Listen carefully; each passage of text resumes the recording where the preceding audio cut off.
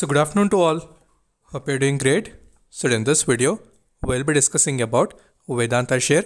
So previously, when we've done the complete technical analysis, we have discussed all the important supports and resistances. So today, the stock has given somewhere around 10% up move. So it has went slightly higher as well, like 12% and 13%. But later, slightly, it has come down and closed near 305 rupees level. So there are few positive updates related to the stock. So what are those updates? So we'll try to discuss each and everything in detail.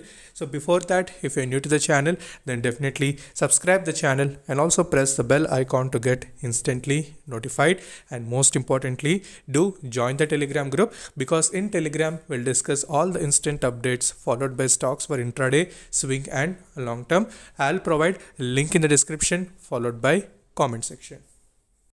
Okay, so firstly talking about the updates, so clearly you can see there are so many positive updates. So first thing, the Vedanta company is planning to put a hub basically for the manufacturing of iPhones and other TV equipments. So we know this is a most demanding segment in India and people pay so much amount to get that products. So when this company is trying to build a hub, so how much cost reduction will be there and how much profitability will increase, so we can expect. So on that particular note, market has taken it as a very positive thing and we have seen upside in the stock. So they have also mentioned that they will be looking into the EV space, another big thing which you can note it down. And most important thing is the stock also gives dividends on a regular basis. So previously also when we discussed around the 200 or 215 rupees level, when it has corrected drastically, so later again the company has given some very good dividend yield, and again it has gone in the upside direction. So a quality stock, fundamentally sound company, both on dividend perspective and also fundamentally it has satisfied many retailers, giving some quality returns. So quickly let's go to the charts both on weekly and daily. We'll try to find out next possible levels.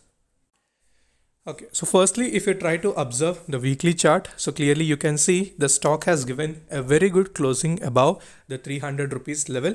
So next immediate resistances or targets that we can expect is somewhere around 340 rupees level. So you can see I've drawn a line. So initially the stock has corrected, shown the correction from that particular level.